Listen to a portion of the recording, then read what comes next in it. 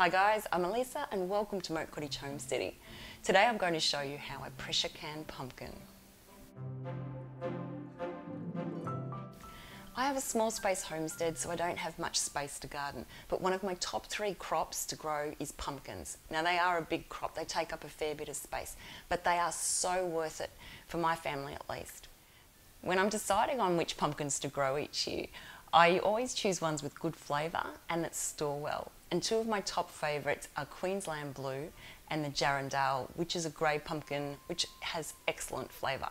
That's from WA, so that's an Australian pumpkin too.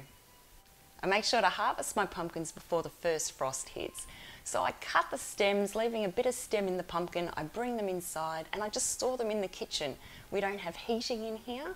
I store them on the shelves and they have space between them so they're not touching each other and there's good air circulation and they're out of direct sunlight as well.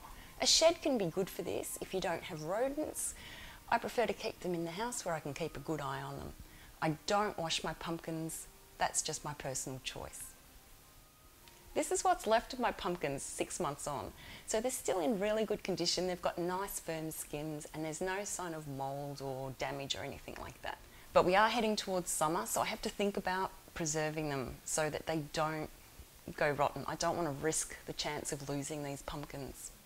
So like I said at the start of the video, I'll be pressure canning the pumpkin to preserve it today.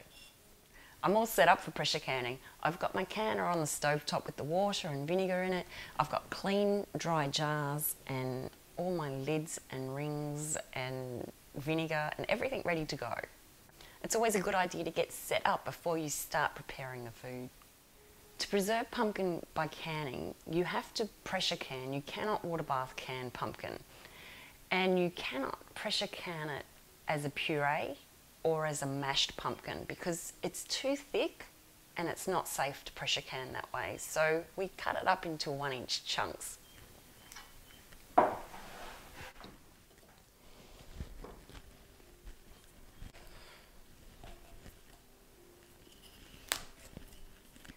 When you're cutting pumpkin, make sure you have a really sharp knife. And it will make it so much easier to cut.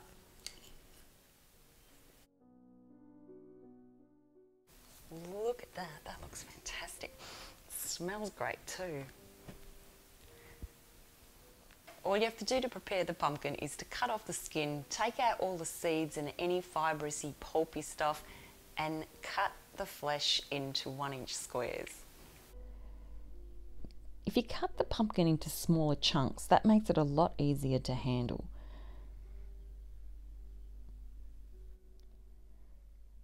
Just get the seeds out and the pulp, and remember you can eat the seeds as well. They're really good. You can put them on a baking tray and slowly roast them. They're delicious. Cut off the skin. I find when I'm cutting the skin off, it's easier to keep the flat side of the pumpkin on the chopping board so that it's not wobbling around. And it's the same when you're dicing the pumpkin up as well. Once you've got all your pumpkin diced up into the 1-inch squares, we blanch it for 2 minutes in boiling water.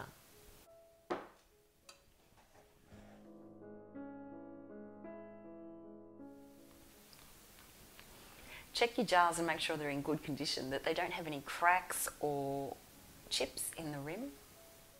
Because if the rim of the jar has any chips taken out, then the lid's not going to seal properly. So just run your finger around the rim and hopefully you don't cut your finger. I always look first before I do that.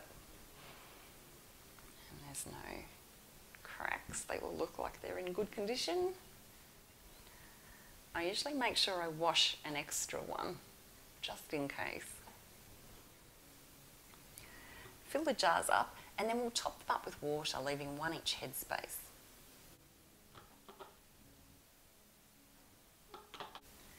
Fit as much as you can in there that's going to leave the 1-inch headspace, but don't squash down the pumpkin. We need the water that's in there to be able to circulate around the pieces.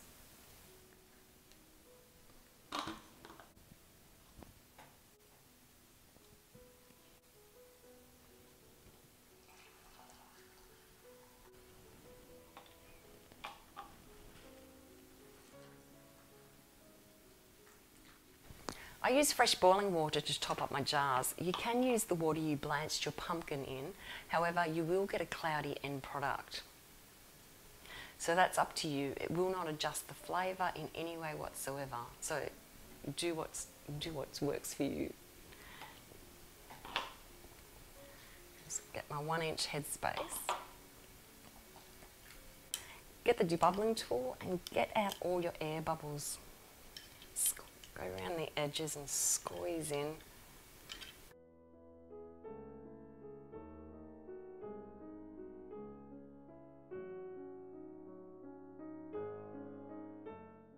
You want to make sure you get all your air bubbles out so that you have the right amount of headspace. If there's air pockets in the pumpkin, then it's not going to be the right amount of water and the right amount of headspace. You'll have more headspace. So let's measure this. 1 inch. Oh, got a bit of pumpkin that's sticking up. Let's get that in properly. You can put a little bit more on that one.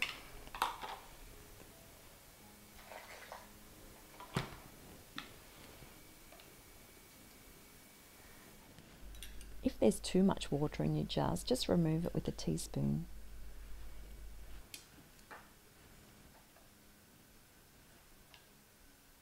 And then we just lid up. So dip your clean cloth into some vinegar. This is just white vinegar. Wipe the rims of your jars to get any excess food off.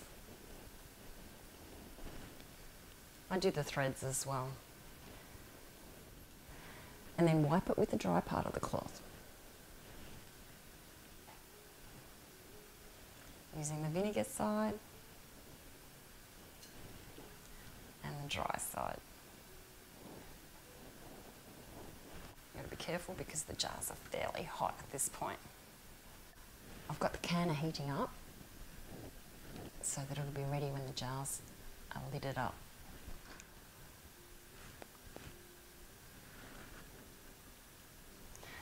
Centre your lids and place the ring on, finger tight. You don't want to do them up too tight. So centre your lids and do it up finger tight. Place your lid on, centre it onto the jar. Put your ring on, finger tight.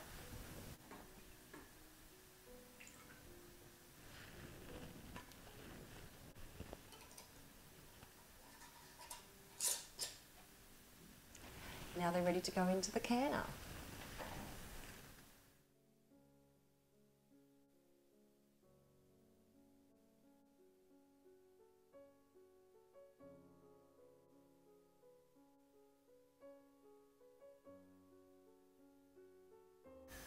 Once the lid's on, we wait for the steam to start coming out of the vent pipe. When it does start coming out and we have a steady stream of steam, we're going to time it for 10 minutes like that.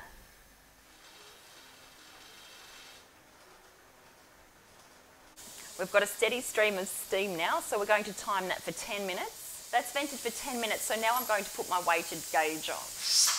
You've got to be careful when you're putting your weighted gauge on that you don't burn your fingers with the steam, because obviously steam was very hot. I've put the 10-pound gauge on because I'm below 1,000 feet, and then I'm just going to let it build up to pressure. Once it's up to pressure, then I'll start timing. Because I'm using quart jars, that's going to be 90 minutes at my altitude with my 10 pounds of pressure. If you want to find out what your altitude is, look it up, and then I'll leave the link in the description below for the Centre of National Food Home Preservation, and that will have the information for the food you're canning, the size jars, and the altitude that you're at. For my altitude, I can either look at my dial gauge, which is going to be at 11, and if the jiggler's moving, that means it's at 10. So that's perfect for me, where I am. Now I'm going to set the timer for 90 minutes.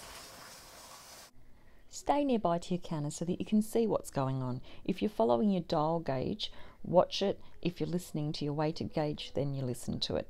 But you want to stay in the room to make sure that it doesn't drop below pressure.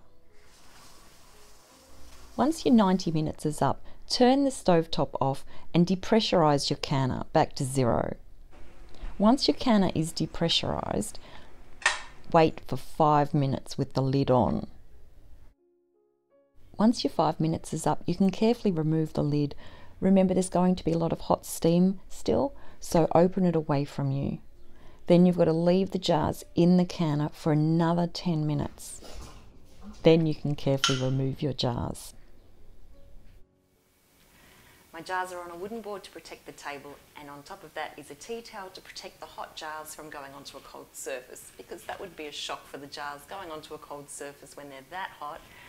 They could crack and explode, and then that would be a waste of all the work we've just done. I'm going to let these jars cool down for 12 hours, somewhere where no one's going to touch them and burn themselves or be tempted to touch the lids and the rings.